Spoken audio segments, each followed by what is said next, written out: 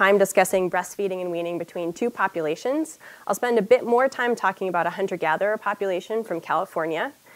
Then I'll share brand new data from an agricultural population in Bolivia and Peru. That's the result of a collaboration with Kelly Knudsen, who directs the Archaeological Chemistry Lab, and work I've done at the Keck Lab for Environmental Biogeochemistry with Natasha Zolotova. However, before we get into the data, I'm going to give a brief overview of the methods I use to reconstruct ancient diet in people's early lives. So in order to reconstruct the weaning age and diet of ancient peoples, I use two stable isotopes that indicate the protein component of diet that's incorporated into bodily tissues from the things people eat and drink. My main focus today is going to be stable nitrogen isotopes because they display a trophic level effect, where the collagen of a consumer is enriched 2 to 4 per mil over consumed food. So this tracks trophic levels in the food web. And this holds true for breast milk because infants are consuming human protein when they're consuming breast milk. So they're cannibalizing human tissue, so they're elevated 1 trophic level above adults in the population. And permanent first molars provide an ideal window into early life since they grow from birth to age 9 and accrete dentin in layers, a lot like tree rings, that can be tied directly to an individual's age. So I cross-section the tooth and mechanically and chemically remove the inorganic component of the tooth. I cut very thin sections and solubilize the collagen. So I extract only the protein component of the tooth and then run it through a mass spectrometer. So let's see. Oh, that's weird. So before I present my results, I'd like to show you what my data looks like once serial samples from an individual's first molar are run through the mass spectrometer. So I get carbon and nitrogen data back for each sample, to which I can assign a numerical age based upon age-related landmarks. So before I reveal any data, I just want to call your attention to the x-axis, which is age. So each of these samples has been assigned age that this individual was when that section formed. The primary y-axis is the nitrogen, which is going to be our primary focus today. And the secondary y-axis is the carbon. And I'll only touch on that a little bit at the end.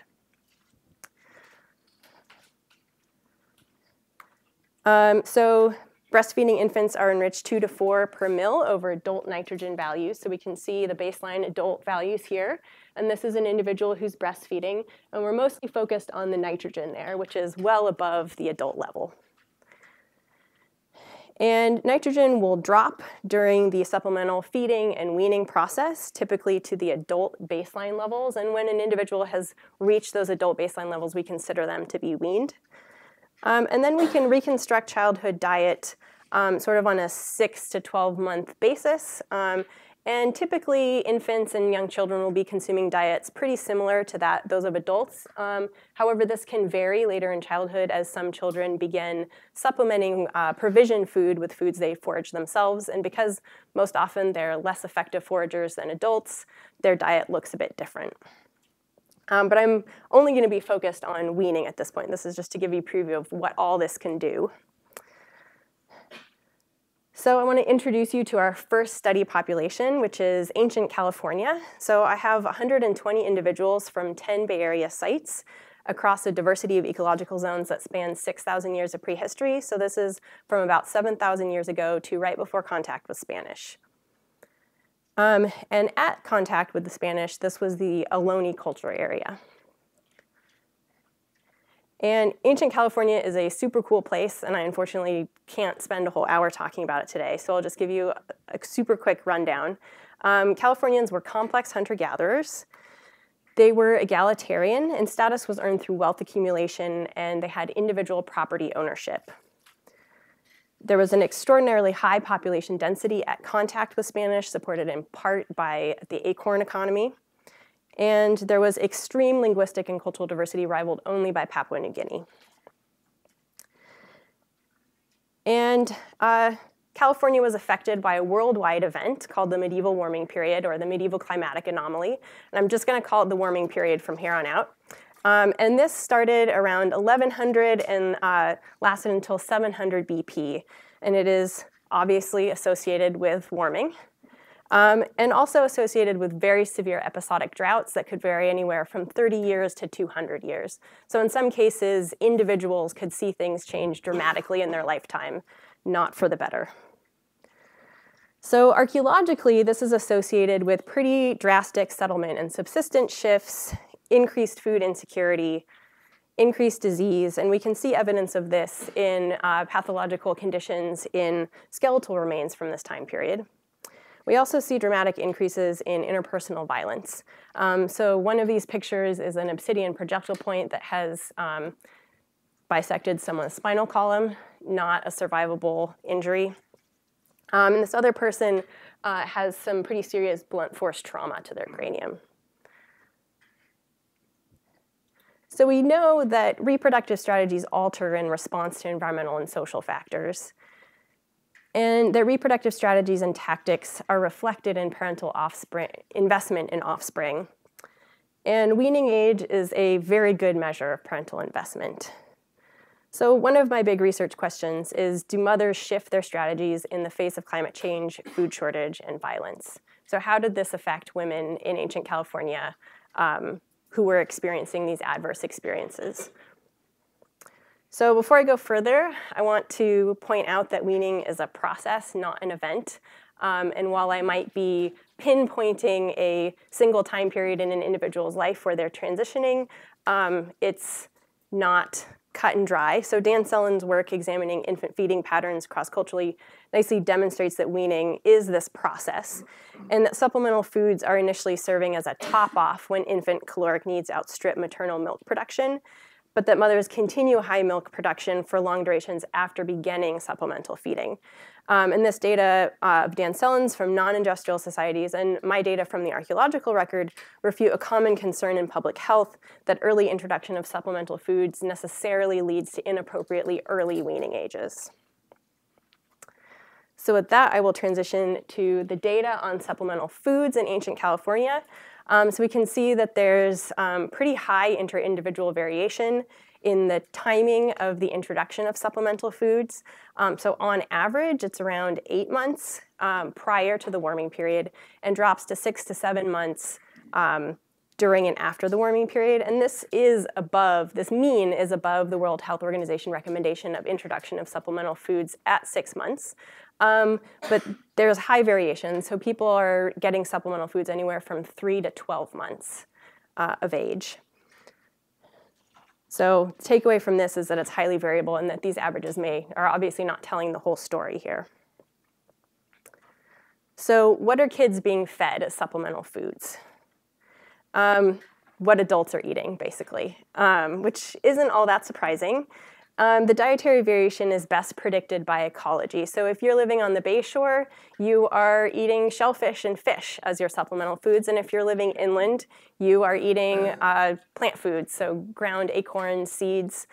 So there's not really baby food.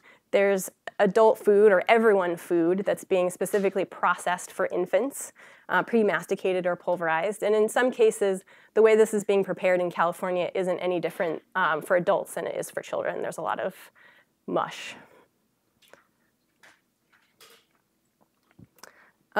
So weaning age does drop during the warming period.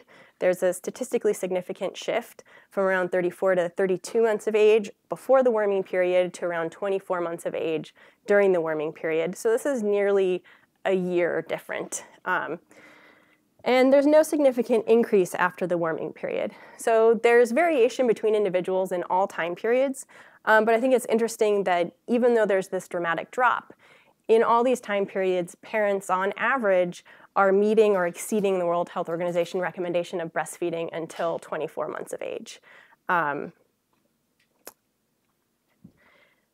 And when we compare age at death to weaning age as sort of a broad scale proxy for how duration of breastfeeding might impact longevity and health throughout the lifespan, we can see that weaning age is a poor predictor of post-infancy survival during the warming period. And this is consistent with the idea that in a time period with high extrinsic mortality, parental investment is a poor predictor of offspring survival. And there's generally reduced life expectancy during and after the warming period. When weaning age is compared to the rates of skeletal pathologies indicative of dietary stress or poor health in early childhood, there's a correlation between reduced weaning age and increased rates of parodic hyperostosis and enamel hypoplasia. And these trends in pathology rates have been independently noted in other broad-scale bioarchaeological studies in the region, which suggests that just generally reduced access to breast milk increases rates of morbidity early in life. So to summarize my findings from ancient California, there's high variability in the timing of the introduction of supplemental foods, anywhere from 3 to 12 months, but on average, slightly older than the World Health Organization recommends. And weaning ages are significantly younger during the warming period. So during the stressful time period where extrinsic mortality is higher, women are weaning their children at younger ages. And with younger weaning ages, we see higher pathology rates. And this brings up an interesting point, which is it appears that there's health benefits to receiving breast milk past 24 months, which is what the World Health Organization recommends. So infants way back when were realizing benefits of increased milk consumption past 24 months.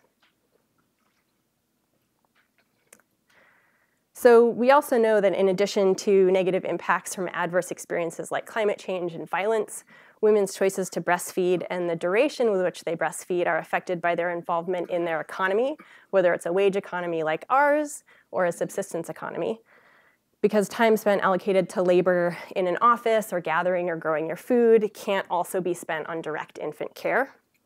So the degree to which women participate in economies varies cross-culturally and between different subsistence patterns. So in California, women were providing around 80% of the calories during and after the warming period, which is a huge effort on the part of women.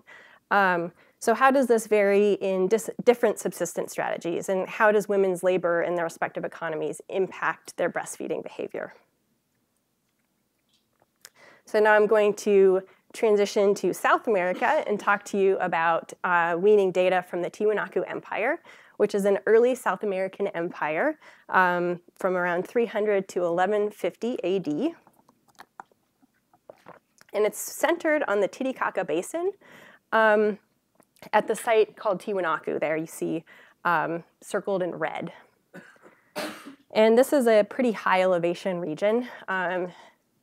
And the influence expanded from this high elevation region in the Titicaca Basin down into the Moquegua Valley, which is now also circled in red. And Tiwanaku remained sort of the center of trade and religion, and it's been hypothesized that Tiwanaku's power as an empire was more religiously and economically focused rather than a military power. And in this region, people got their food by farming and camelid herding, but there was craft specialties. So there were people who specialized in textile production and did not produce food. Same goes for pottery, a variety of things. So there's a much greater status differentiation we see in this society than among prehistoric California hunter-gatherers. So I'm going to divide these Tiwanaku Empire individuals into two areas, the Titicaca Basin, or Tiwanaku, and the Moquegua Valley. So I've sampled 21 individuals so far, but sampling is ongoing. And at this point, I have much less sophisticated data than for California. But I have some average weaning ages, which appear to be pretty high. So among people living in the Titicaca Basin, the average weaning age is around 36 months. And it's a little bit lower, though not statistically significant, in the Moquegua Valley at around 32 months of age. And there is some interpersonal variation, as always. And these averages don't quite tell the whole story. There's some interesting differences in the distribution of weaning age between these two regions. So Moquegua is more or less a normal distribution with people centered on this mean of 32 months.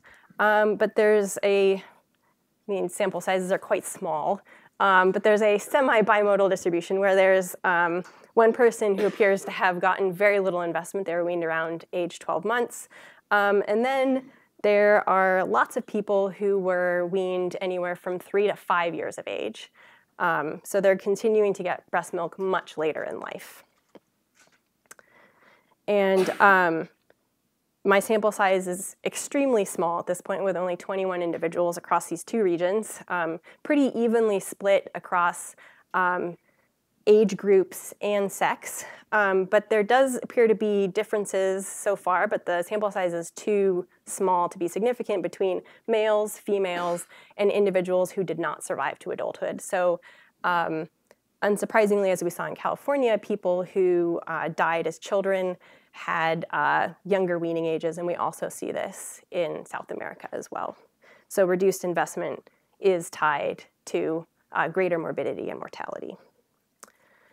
So here are two weaning charts, like the example I showed you before. So these are sort of two individuals, one from each region, that demonstrate this modal pattern of breastfeeding. So here is an individual from Tiwanaku in the Titicaca Basin, and this person was weaned at around age 4.5. So you can see a very gradual process of replacement of breast milk with foods.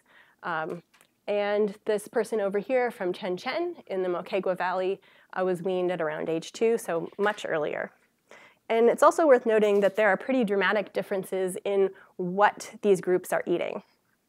So Tiwanaku, center of the empire, some pretty high status regions or neighborhoods in this city. This person is eating a lot of animal protein, and they're eating a lot of maize. But Tiwanaku is way too high of an elevation to grow maize. Where's the maize grown? It's grown in Chen Chen in the Moquegua Valley, where this person does not appear to be eating this higher status crop. And they're also eating a lot less animal protein. So this person is not getting as much access to breast milk and parental investment, and they're not getting as much access to high status resources. So much more to explore, understanding how parental investment and status and access to resources behave in a more complex society here.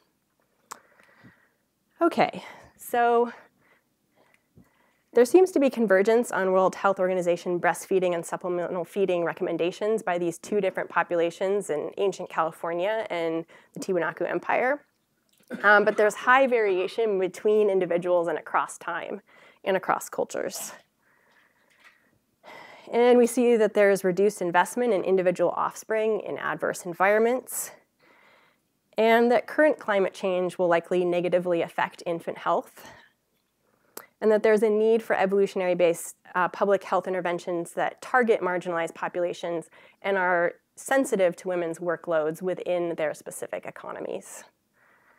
So I have 1 million people to acknowledge. The California work wouldn't have been possible without collaborations with Ohlone tribal representatives, collaborators in California and Arizona, a ton of undergraduate interns, some of whom are here today, and many funding sources, and especially a big thank you to SEM for funding my research here. So thank you.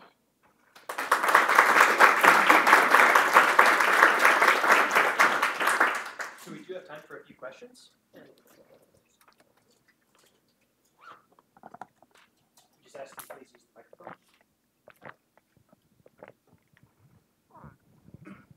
So what actually happens when women start providing supplemental feeding? Is it that they run out of milk and their babies are hungry and crying, so they give them other things? What do you think is the actual sequence between the mother and the baby in those circumstances? Well, I think it's a highly negotiated process, but oftentimes supplemental feeding occurs because infant nutritional needs outstrip the ability of the mother to produce the milk. So she's not ceasing production. She's not ceasing milk production. The infant's needs are outstripping her production. And there are instances where an infant might be sick and have extra caloric needs due to illness, although consuming breast milk during infant illness is extremely useful. So there's, I think it's a constant negotiation between mother and infant about needs. So can I follow up on that? Because I was wondering what, apart from these like biological drivers for what drives change, what's the cultural driver?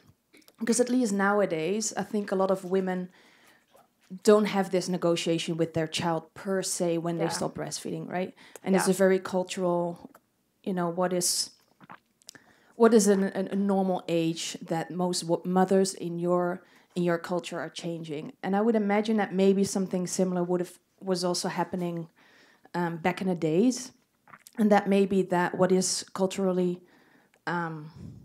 like a normal age is different between these different societies. So I was just wondering, do you know anything about that?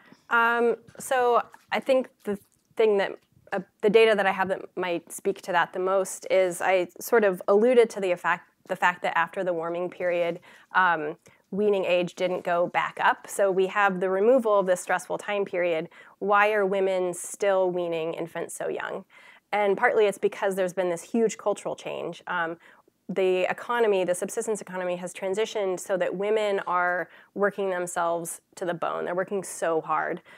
They're gathering food, they're processing food, and there are these time allocation trade-offs that incentivize women to wean earlier in order to produce the food for their household, which of course is this feedback loop, because when you decrease interbirth intervals, you can increase fertility, and then you have to increase food production.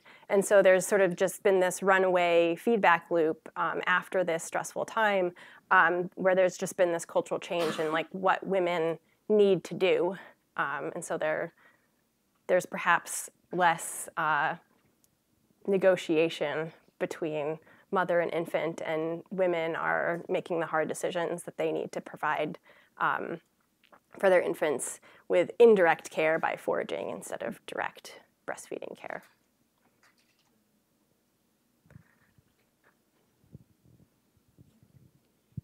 Yes, so you mentioned that during the warming period, there was an increase in interpersonal violence. Mm-hmm.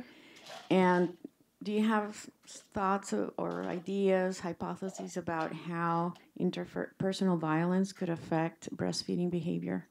Yes. So there's sort of two levels of violence that are happening in this time period, might be the best way to explain it. There's pretty systematic raiding that's going on by males on other groups living together. So there's this pretty seriously violent male-on-male violence, competition for resources.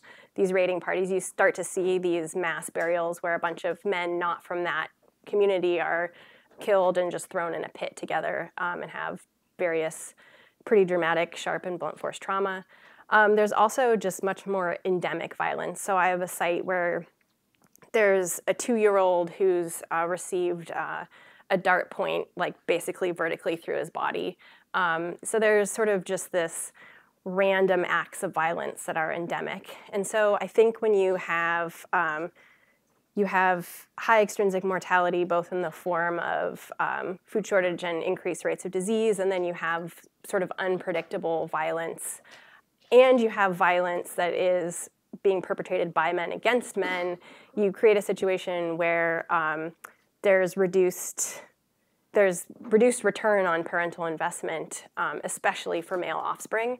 And I didn't have time to talk about it, but the drop in weaning age during the medieval climatic anomaly, or the warming period, is primarily driven by reduced investment in males.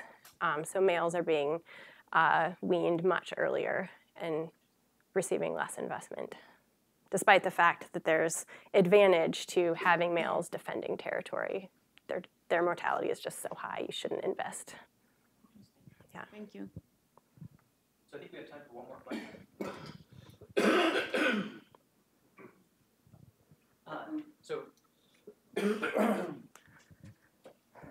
So I have a question for you. Do you have fine-grained enough dating that you can tell, you can overlap those infants from the 2 sites in Peru?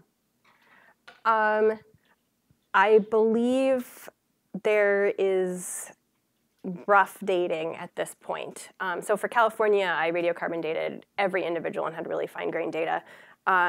The work that's already been done has more been like, this is associated with these artifacts, and so it's from this time period, as opposed to like direct dating.